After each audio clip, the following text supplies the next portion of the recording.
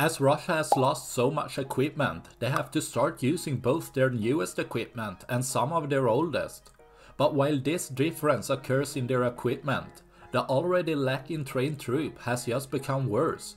To illustrate this, nothing more says this than seeing a T-62M tank running down a road with a very clear anti-tank mine line on the road. As the visibility and secure roads are uncertain, the T-62M tank just keeps going, destroying the tank, taking out one more of Russia's equipment, leaving one less for tomorrow.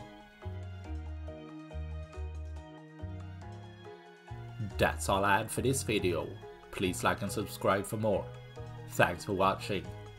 Bye.